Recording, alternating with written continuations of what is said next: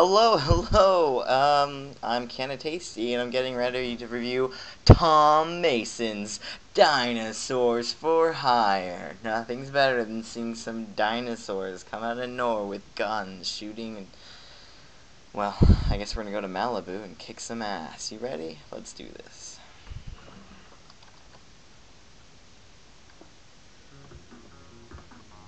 Oh yeah.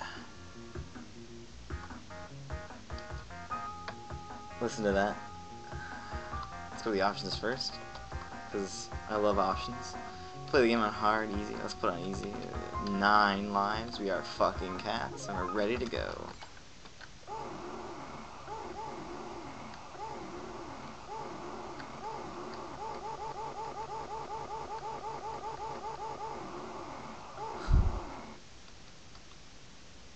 Sounds about right. Okay, let's get this thing going. Dinos for hire. I'm player 1, and I'm this badass with sunglasses, Tyrannosaurus Rex. And I'm a tough-talking, no-nonsense leader. Dinos for hire.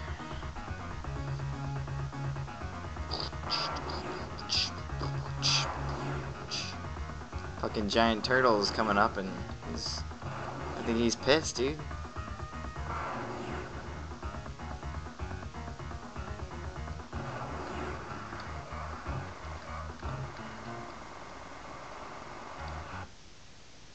Good. I'm dead. What the fuck? Okay. So now that we somehow skipped part of the story,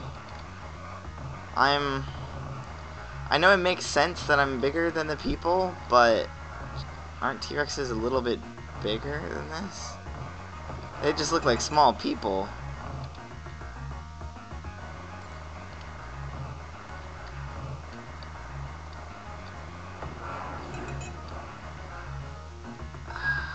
Oh yeah. Dinos kicking ass, jumping across the building, and I don't think I should be able to jump that high.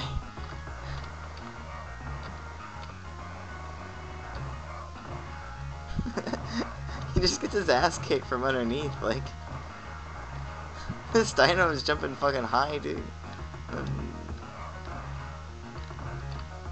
This reminds me of Superman, actually, like, for the Sega Genesis. Able to leap buildings in one giant leap.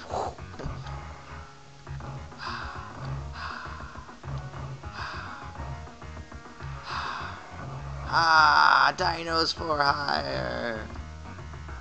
And so now I'm a dead dino. And there you have it. A dino that can get his ass kicked by ninjas?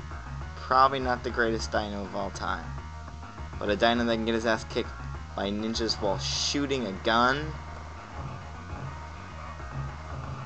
Pretty fucking cool dino. Ah, look at the way he opens his mouth, just all screaming and shit. Ah. Fuck, dude, it's The Sims. Anyway, fuck this game, dude. Fuck it.